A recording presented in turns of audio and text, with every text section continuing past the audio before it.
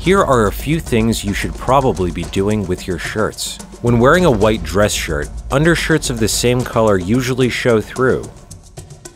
A gray undershirt is typically less visible as it more closely matches the value of skin tone. An easy way to get a good sleeve roll is to pull the cuff up like so and fold the sleeve over it here. Jack Kennedy did it this way, so it's probably good enough for you.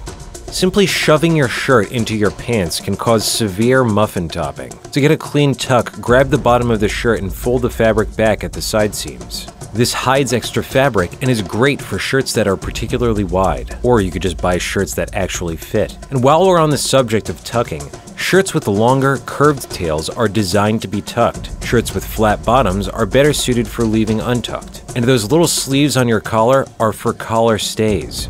Use them to achieve a more clean, formal look. Want to update an old shirt? You can turn a shirt collar into a band collar. Simply cut off the collar here.